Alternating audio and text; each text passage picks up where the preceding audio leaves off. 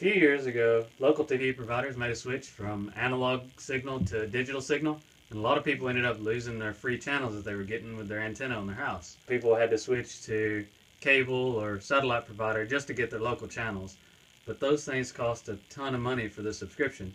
Now people are canceling those subscriptions and switching to a streaming service like Netflix or Amazon Prime, something like that.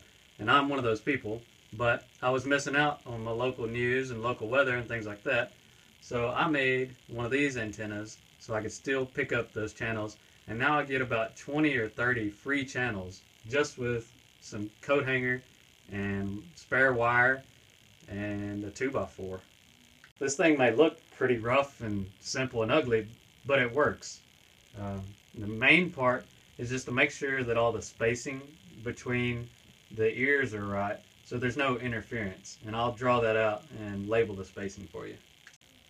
I know I'm not the best artist, but hopefully this will help you. Overall, from top to bottom, it's 32 inches. That's how tall my 2x4 was. Then I cut just regular coat hangers like this into 17-inch lengths and bend it around so each length is 8.5 inches from tip to where the screw is mounted, and there's 4 on each side. Then I took some screws. These are sheet metal screws. They have a little rubber washer underneath it already. I had some of these laying around from where I did a tin job, but if you just want to use some screws with washers, that'll be fine as well.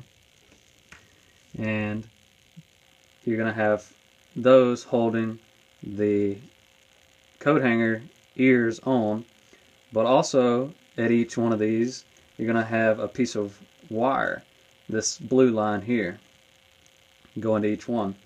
And I just used some spare speaker wire that I had laying around, but it's important that you make sure to follow the pattern that goes from here, crosses over to there, then straight up, and then crosses over again. You can follow that line. And the distance between each one of these screws that's holding the coat hanger and the wire is 9 inches. And then this middle one here, you're going to have a UHF VHF transformer, which is this little block, and you're just going to need to put one of these screws on the wire, and then the transformer has a wire coming out of each side, and it doesn't really matter which way you put it, just put one on each wire.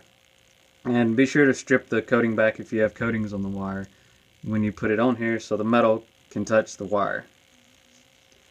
Okay, if you're not confused yet, these 9-inch spacing between all of them, and this is going to be in the middle 4.5 inches, so it'll be 4.5 from here, 4.5 from here. Then when you get all those attached and you come out to the edges and you start bending your wire ears to the right size, from each end of the wire you need a 6-inch gap. So that'll leave you a 3-inch gap between the top of this one and the bottom of the next coat hanger ear. And just do that for every one of them. 6-inch gap, 3-inch space, 6-inch, 3, and then do that on both sides. And that should give you enough space where you're not getting any interference between each ear, and you get a good strong signal. Then when you get all that set up, you're going to run your coax to the end of this transformer and run that to the back of your TV. And be sure to put your antenna in a spot where it can get a good signal. Mine's in my attic near a window. Here's a close-up of mine. Let's start at the bottom. There's the base, 2x4. Got a screw on each one. Wire is stripped so it can touch the ear here. And then the wire crosses over, goes up to the next ear here.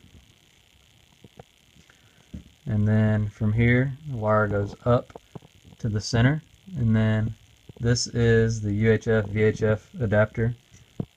So it's got 2 ends coming out that end, and then this end you just screw your coax wire in and it goes straight to the TV.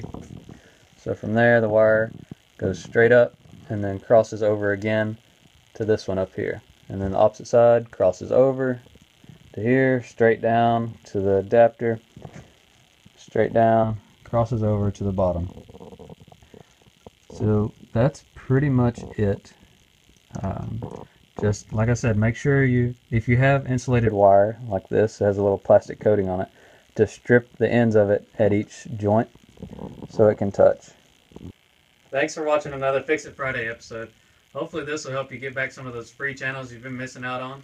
And I'll put a link in the description below where you can find one of these UHF VHF transformers.